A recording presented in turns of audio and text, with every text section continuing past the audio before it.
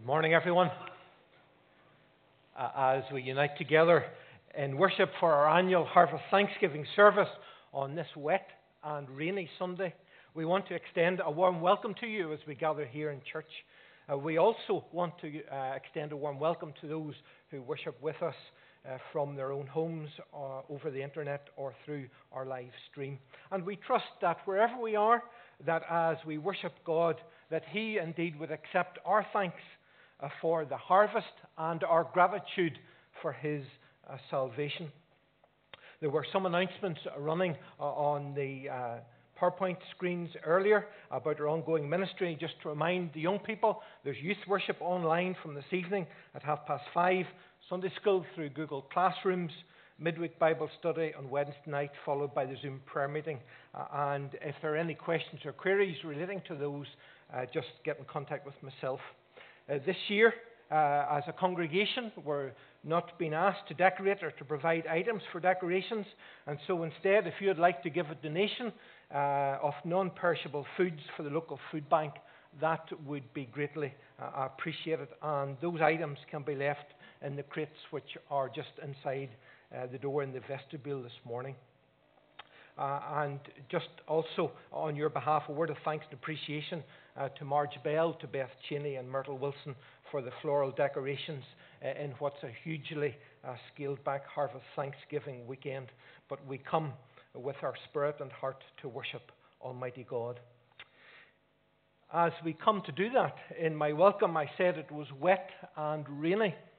And that very much fits with our service teaching today.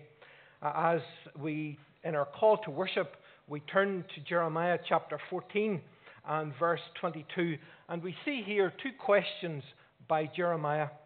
Firstly, do any of the worthless idols of the nations bring rain? Do the skies themselves send down showers? And then Jeremiah answers in that same verse, no, it is you, O Lord our God. Therefore our hope is in you, for you are the one who does all this. This harvest is our hope in the Lord of the harvest this morning. Is it to Him that we turn? We're going to come now and turn to Him in prayer. Let us pray.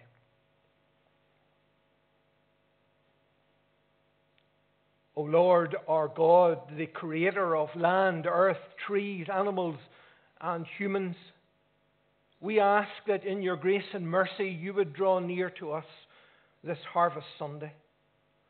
Lord, of the harvest, we have come to embrace the principles of self-isolation and social distancing.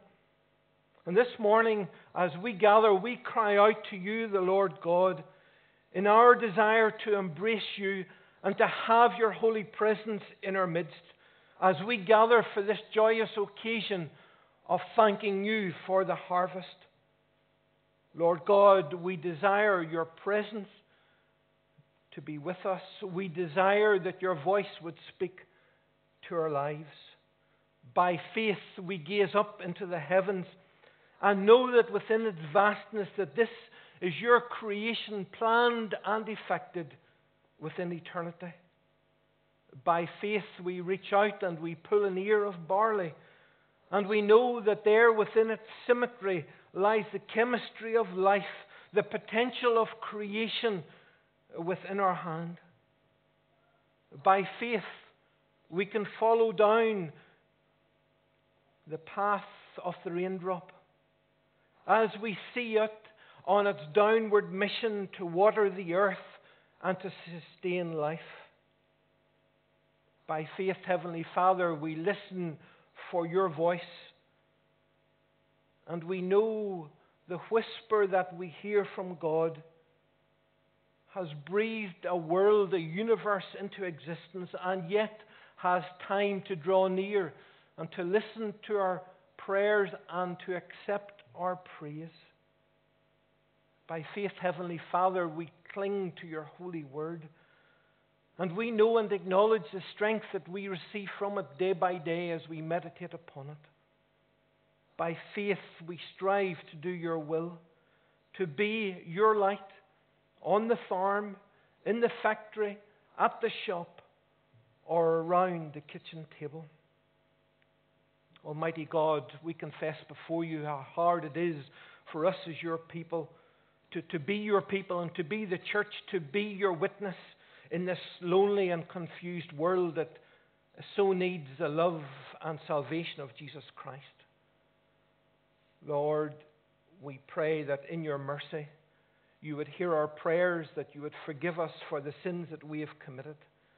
And we pray that you would remove from us the obstacles preventing us from being your light on the hill to a broken and needy world, as we pray in Jesus' name.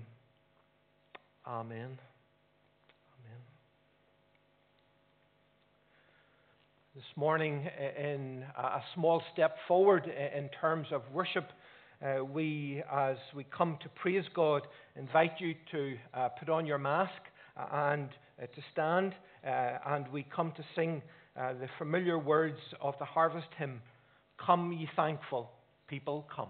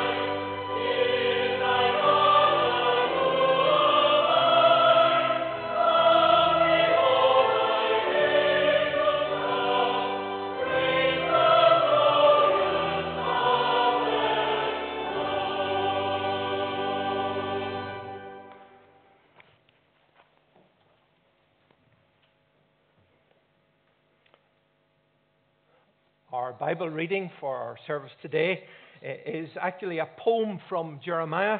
It's from Jeremiah 5, verses 21 to 25, and will be read to us by David Hanna, who is one of our elders and is also employed in the milk processing industry. The reading is taken from Jeremiah chapter 5, verses 21 to 25. Hear this, you foolish and senseless people, who have eyes but do not see, who have ears but do not hear. Should you not fear me, declares the Lord? Should you not tremble in my presence? I made the sand a boundary for the sea, an everlasting barrier it cannot cross. The waves may roll, but they cannot prevail. They may roar, but they cannot cross it. But these people have stubborn and rebellious hearts. They have turned aside and gone away. They do not say to themselves, "Let us fear the Lord our God, who gives autumn and spring rains in season, who assures us of the regular weeks of harvest." Your wrongdoings have kept these away. Your sins have deprived you of good. Amen.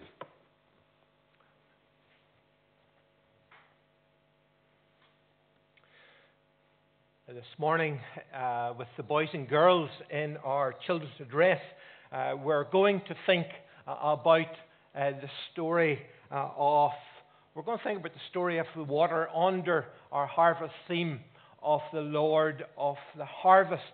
And David, in the reading, read a verse to us, and we've referred to it. Let us fear the Lord our God, who gives autumn and spring rains in season, who reassures us of the regular, or who assures us of the regular weeks of harvest. And if we need an example of that, Almighty God has presented and given us that this morning as it has rained from the early hours. The rains have come down. So I thought, well, we need to be thinking about this verse. We need to be thinking about the rain, and you've maybe had thoughts as you come in. And so during the week, we've had a number of videos running on Facebook, etc., produced by Rebecca, thanks to the help of many in our congregation who took part. And part of that was the story of milk. So I thought, well, why not just rehearse the story of milk, because we mightn't all be familiar with it. And so if you take here, the story is going to come up, and we're just going to watch it. And watch out for the water. Hello, boys and girls. My name is Robin. Have you ever wondered where milk comes from? Well, I'm going to take you on a little short tour of the farm. The alarm clock can go off very early for farmers.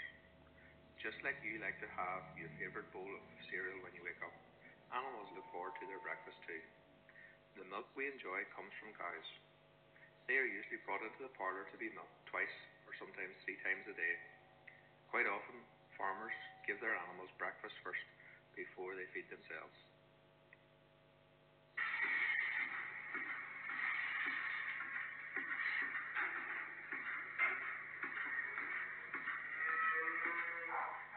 The animal doctor is called the vet, and they come out to the farm when animals aren't well and to help the farmer decide what attention they need to get better.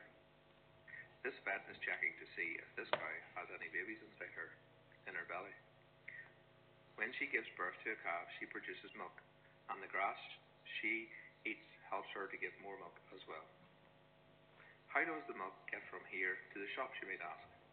Well, the lorry driver takes the milk from the farm to be processed and pasteurized into bottles. Then it is delivered to the shops where your mums and dads can buy it and bring it home. So next time you drink a glass of milk or have a bowl of Cocoa Pops, remember that God gave the rain to grow the grass, and the grass to feed the cow, and the cow to produce the milk.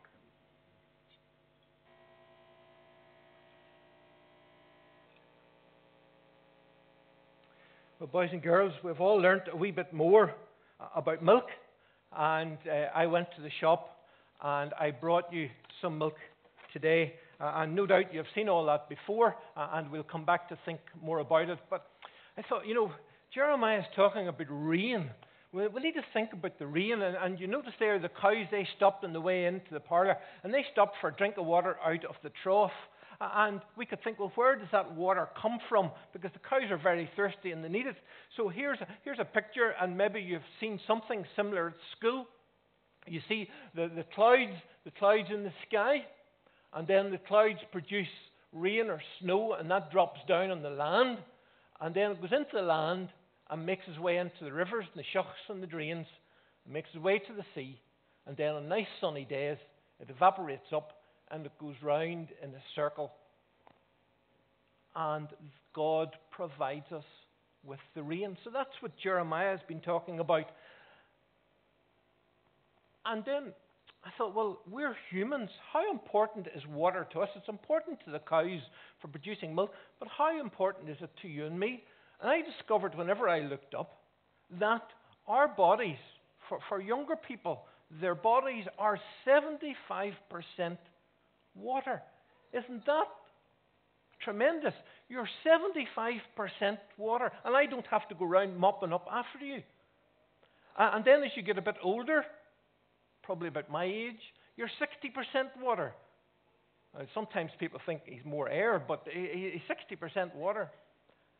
And then as you get older, as you think about retirement and stopping playing football and all those activities, you're about 50% water. You start to harden up a bit. And so it's wonderful how much water is in our bodies. And I found another slide, another graph, and it tells us about how much water is in all the different parts of our body. And it's truly amazing to go and to study about that, or maybe you're learning about in school, just how much water is in each of our organs and each part of our body. One of the driest parts of our body are our bones, that only consists of about 22% of water, right through to our lymph and our kidneys, and even our brain, where we know all them important things. Even our brain is 75% water. So if you're having problems at school someday, just say your brain's waterlogged and the teacher will understand.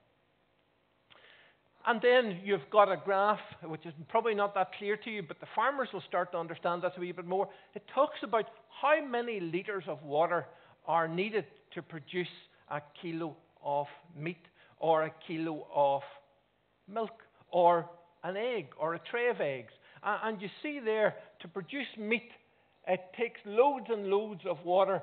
And to produce milk, it takes a lot of water. It takes over 1,000 litres of milk, or 1,000 kilos of water to produce the milk. So there's a fantastic demand for water. So do you think, boys and girls, put your hands up just, do you think we could survive without water? No? Do anybody think we could? No. So we can't do without water. And so we're reminded that the water comes from the heavens and comes from God. And it's important. So back to the milk. Back to the milk. You like milk, don't you? Yes?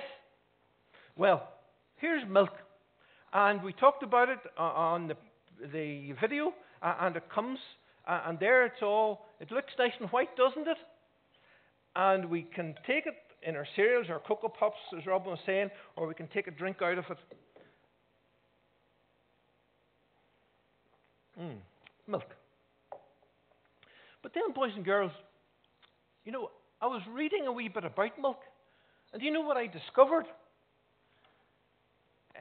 And the dairy farmers are probably, if they were able, they were going to start to throw sticks at me now. But they say, you're foolish.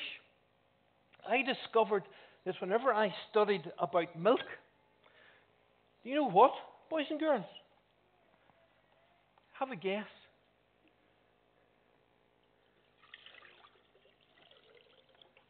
It's nearly all water. Did you know that? It's nearly all water. And you can pour it out into a glass, and you can drink it, and it's lovely and refreshing. And do you know what, boys and girls? I come to the conclusion that there's an awful lot of people rising very early in the morning, and they're going out to get the cows that have ate the grass and drunk the water and put them into a milking parlour to add the colour white to all those gallons of water. It's foolish, isn't it? It's crazy. We'll come back to that later. So the question is this morning, boys and girls and older folks, who gives this important water? Who gives this important rain? And the answer comes that God, the Lord of the harvest, the God of the harvest, gives us the rain. And so we're back to Jeremiah Let us fear the Lord our God, who gives autumn and spring rains in season, who assures us of the regular weeks of the harvest. Not only does he give us the water and the rain, he then gives us the crops, and he gives us the farmers to bring them in so that we can be fed and sustained through the winter. So as you see the cows on the way to school, as you watch the rain falling, as you drink your glass of milk or drink your glass of water, remember it is all possible because of God's goodness to us. Now, this morning, we're going to come to God with our prayers of intercession, and they will be brought to us by Robin and by Heather. Let's pray. Let us pray. Thank you, God, for all the people that help us to enjoy the food that we eat and the milk that we drink. Thank you, Father God, that you feed us as your children and look after us all. Be with us and help us to remember that all our blessings come from you. Amen. Our loving Heavenly Father, we come to you today to give you our adoration for who you are and what you have done for us. We thank you for your Son, the Lord Jesus Christ, who is our Shepherd and Saviour. We come to pray for those in our community and district who farm the land and take care of the animals. We thank you for the promise given to Noah many years ago and recorded in Genesis that seed time and harvest, cold and heat, summer and winter, day and night shall not cease. And although there have been many times of hardship and frustration, you have been faithful to us, even when we have not been faithful to you and your world. At this time of year, we come to thank you for the harvest of the land and sea. Truly, you are a great and awesome God, who is always faithful and never fails. Today, we pray for all those who tend the land and care for the animals bestowed to them. We ask that they will be responsible in all their dealings and actions and know God's hand upon their labours at all times. We praise you for our farming community and all those who belong to it. We ask that they will trust God to be their help and Saviour at all times. For those who do not know you in a personal way, we would pray earnestly that as they go about their daily work and see how you, God, make the grass to grow to feed the cattle year on year, send the sun to ripen crops for a fruitful harvest must be a reality. We pray that they will confess their sin and yield their lives in total submission to your plan and purpose. All these prayers we ask in Jesus' name. Amen.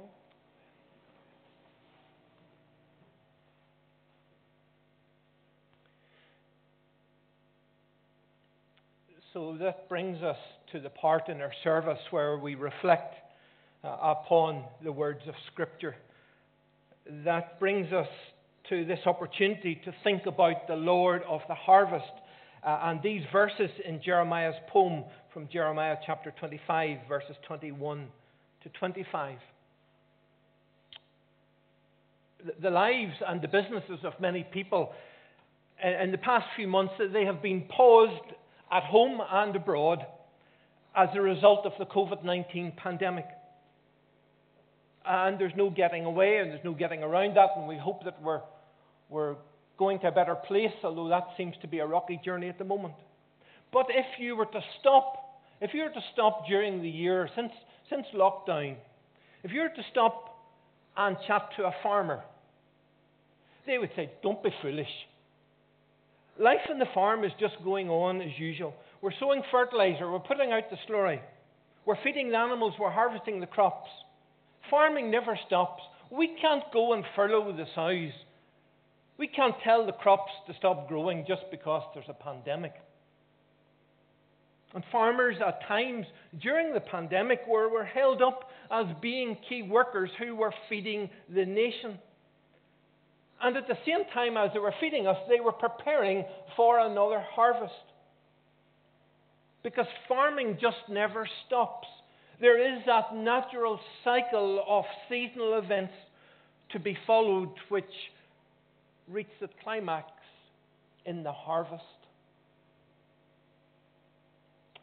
This prophet Jeremiah that we're thinking about, who wrote these verses, he puts it like this in verse 24. Let us fear the Lord our God, who gives autumn and spring rains in season, who assures us of the regular weeks of harvest. And in many ways, that's a reflection of the worldwide promise of Genesis 8 and 22. As long as the earth endures, seed time and harvest, cold and heat, summer and winter, day and night will never cease. And even the thoroughbred townie or the city slicker can see the reality of these verses for themselves. This young man, Jeremiah, he was faithful, he was God-fearing. He was called to be a prophet with the responsibility of telling the crumbling agricultural nation of Judah, or the southern province, the southern kingdom, that because of their attitude to sin, God, the Lord of the harvest, had turned against them. And so the prophet Jeremiah, he begged his fellow country people to listen to the message of God. In some ways, we can see Jeremiah as the pandemic prophet. He cried tears of sadness over his people, over his land, Judah. Not only because he knew what was about to happen, but because no matter how hard he tried, the people would not listen to him, earning himself the nickname of the weeping prophet. And how must our health minister, Robin Swan, feel this morning? Is he not someone that feels like that right now, feels like weeping over the growing number of people in our land who have failed to heed the COVID-19 restrictions? Does he sit at home or sit in his office and say, our people are foolish? They're not listening to the instructions. They're not obeying the directions. Jeremiah was weeping for the exact same reason, that people were not listening and people were not obeying the instructions. Jeremiah was also socially isolated, and he was rurally isolated with no human comforts. Jeremiah, as instructed by God, was not allowed to marry, and therefore he had no children. He had no family to turn to, and neither had he friends to turn to. They had already turned their back on him. The people were so hardened in their hearts that they no longer believed the word of God, nor, sadly, did they fear him. And yet Jeremiah was a key worker in the kingdom of Judah, preaching for 40 years to the people, but without any real success in changing the hearts and minds of his own stubborn and foolish people. It was like preaching to a brick wall. The people, they didn't agree with his message, and they didn't like his message, and they didn't, for that matter, like Jeremiah that much. As we go about our lives, as we pick up the glass of milk, as we look at the beauty of the patchwork of the fields, whether it be with the grass and the trees and the crops and the animals upon them, in many ways we should be showing more respect to our farmers and for what they achieve year by year, because farming is a very challenging environment. Some farmers, they have placed their sense of security in their expertise in running the farm the right way. That they have placed their sense of security in the right breeds of livestock, in developing great genetics, in consistent grassland management, or using outstanding varieties of cereals and availing of the latest technology. But so often there is little reference to God's GPS.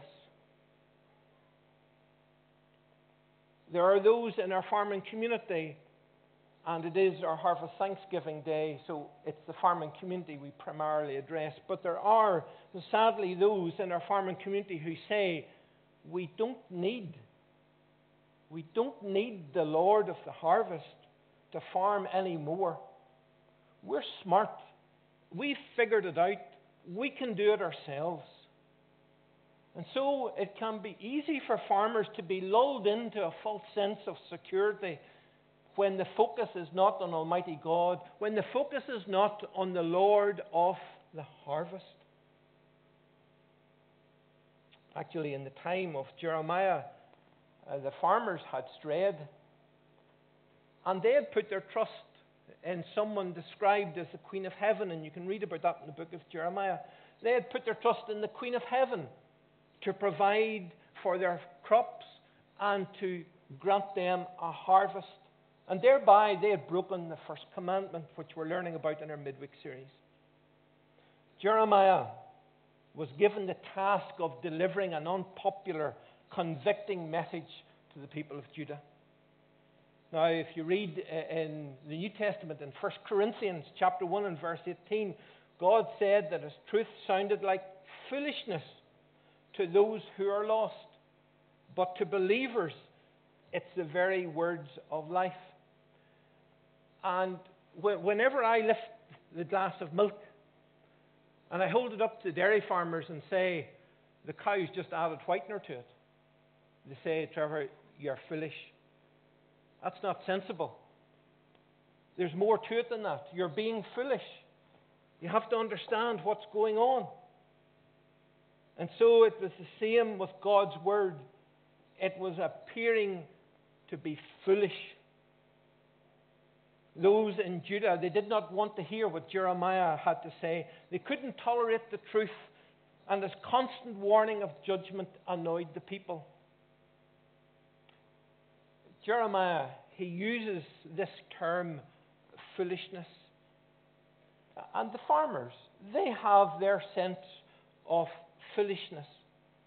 Because the farmers will say, and they have said to us as consumers, that it is foolishness that they get so little of our money when we go into the shop to buy the jar of milk, or when we go into the shop to buy the kilo of meat.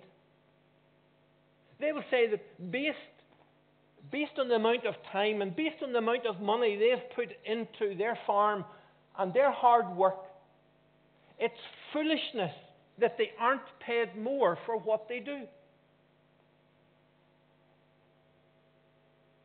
That's their argument. They can see the logic, they can see the sense, and anyone who doesn't is foolish. And sometimes, as the consumer lifts a glass of water, sometimes the consumer may say, it's foolishness to go to all that cost and hard work to get a cow to produce white water with some minerals and vitamins. Jeremiah used the term foolishness in verse 21. Hear this, you foolish and senseless people, who have eyes but do not see, who have ears but do not hear. Jeremiah, fair play to him, he's talking here like a farmer, isn't he? He is saying that God deserves more than he is getting. Jeremiah is saying that God has put so much into providing us with the rain and with the crops and the harvest that we, the people, should be giving him more back. Now, a farmer surely can appreciate the soundness of that argument, unless they're being foolish, because that is the argument that the farmer uses to us as the consumer. It's the argument they use, they understand, and to go against it would be foolishness. And yet, in the Bible, there are various examples of foolish people. The foolish man, the boys and girls and young people well know, built his house on the sand. We encountered a foolish man the other week in 1 Samuel called Nabal. Nabal is his name, and folly was his game. Fool The name fool suggests someone who is silly and lacking in judgment. Foolishness is to be without understanding. And Jeremiah said it about the people in this way. He said, they had eyes which saw not and ears that heard not. Now, farmers may think that as consumers, we are deaf and blind to their arguments about costs and the distribution of profit in the supply chain. But this man Nabal was also deaf and blind to the reality that David was coming down the mountainside to exterminate him and his family as a result of Nabal's actions.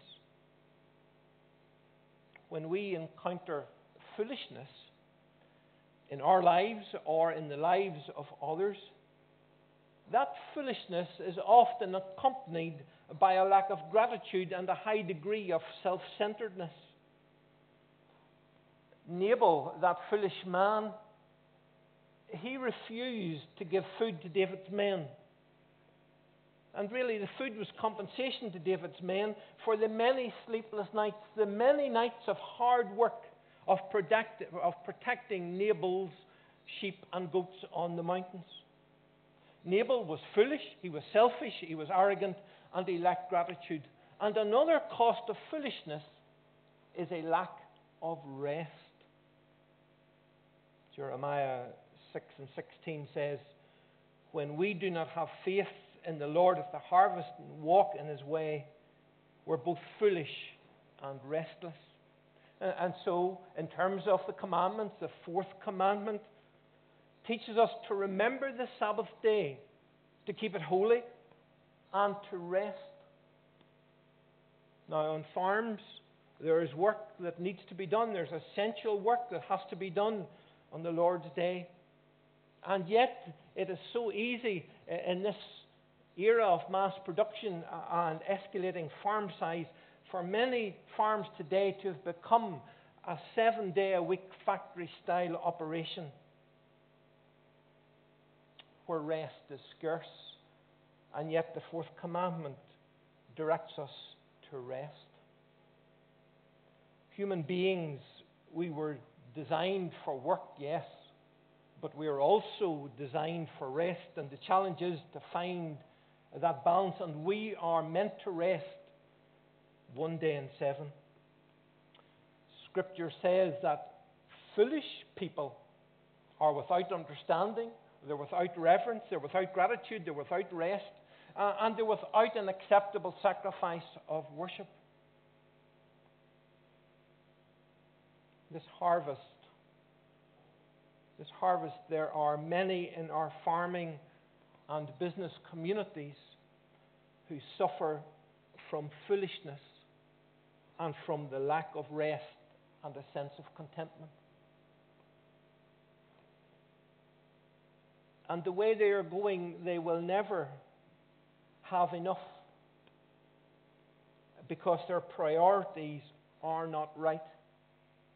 Verse 22, should you not fear me, declares the Lord?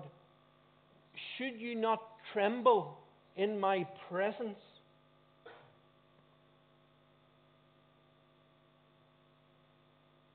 Something to ponder and to think about.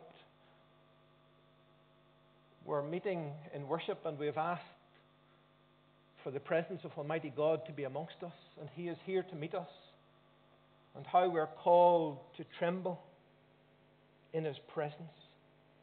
Jeremiah says, open your eyes and see that God has made the sand a boundary for the sea, an everlasting barrier it cannot cross. The waves may roll, but they cannot prevail. They may roar, but they cannot cross it. And so God is explaining here His power and His greatness. He says, and even the boys and girls will know this for themselves as they've been to the seaside different times during the summer. God says that He tells the sea to stop at the shore. And what does the sea do? The sea stops at the shore. God is correct in calling the people foolish.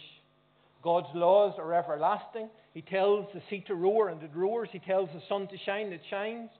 How could anyone choose to ignore the Lord of the harvest and give their worship to something else. Surely this is foolishness, to use the farmer's own argument. God deserves more. He's put the work and effort in. We should be giving more to God. And God says, look, take yourself down to the coast someday. Or speak to those who farm the sea on the fishermen's boats.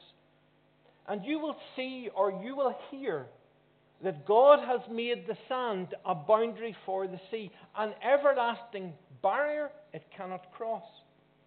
And Jeremiah is explaining that in his creation, God made the sandy shore a natural barrier to defend the land. He says, the water that we're thinking so much about today, the rain, whenever it falls to the ground and makes its way to the sea, it stops at that everlasting natural barrier of the sand. The water obeys God. It stops at the seashore. And Jeremiah is saying, in agricultural terms, Jeremiah is saying, you know what? The water is more obedient than the people of Judah, because the water does what God instructs it. But these people in verse 23 have stubborn and rebellious hearts. They have turned aside and gone away. How many this morning, how many are ignoring and disobeying the Lord God of the harvest? The one who offers us not only the physical food, whether it be milk or water or bread or meat, but he also provides us with spiritual food, the food from his holy word. Should we not be a people who are trembling in his holy presence? Should we not do as asked in verse 24? Let us fear the Lord our God, who gives autumn and spring rains in season, who assures us of the regular weeks of harvest. So this morning, farmers, who in your view is the Lord of the harvest? That is the question to be answered. Is it the Lord God that Jeremiah talks about? Is it you? Is it the Queen of Heaven or some other idol? Who should fear the God of the harvest? Well, everyone should fear the God of the harvest. The farmer, the processor, the supermarket and shop owners, and the families that consume the produce of the land in its various forms. Because it is the Lord God of the harvest who has provided our daily bread as we pray in the Lord's Prayer. Israel had missed its many opportunities to repent from its sinful ways. And maybe there are those this morning here and listening, and you too, like Israel, have missed many opportunities to acknowledge Jesus Christ as your Lord and as your Savior. Today is your opportunity. And I beg you, like Jeremiah, not to miss it, not to let it slip by. This is a day of opportunity to acknowledge and to worship and to follow the Lord of the harvest.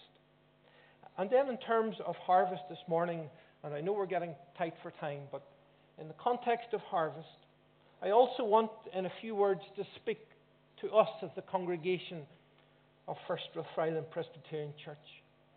God is the Lord of the harvest who sends the rain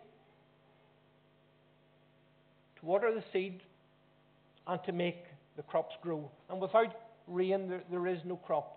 Rain, as it is spoken of here in Jeremiah, can also symbolize the Holy Spirit, which is poured out on mankind as a blessing from God. And so spiritually, the Holy Spirit waters the seed of Scripture that is sown into the lives and hearts of the people that worship in person or online week by week through the preaching of God's Word. And as sure as the farmer sows the seed into the ground, he knows that a day will come when that will germinate and send up a green shoot and produce a crop. It will produce a harvest. And so it will be for this congregation. No matter how barren or how tough or rugged we may look at this point on this day,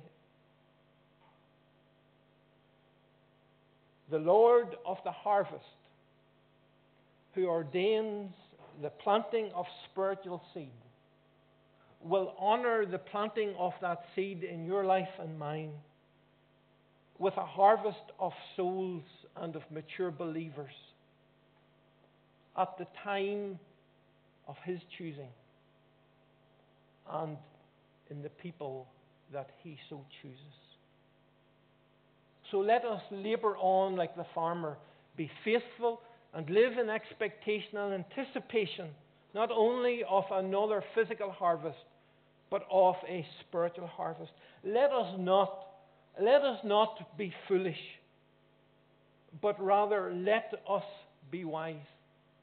I know there's more to the cow drinking water and eating grass and turning it white. There's more to it. But others may argue it's foolishness. And so the farmer will stand up for his case and argue back. And so I present to you God's word. And if you think that is foolishness, will you please come back and give us opportunity to talk, to see that God's word is not foolish, and that God is not foolish, but He is the Lord of the harvest, and He provides and will provide in so many ways. Amen. Amen. We can stand with our masks on, and we come to the words of our closing hymn. We plough the fields and scatter the good seed on the land, but it is fed and watered by God's almighty hand. Let's praise God.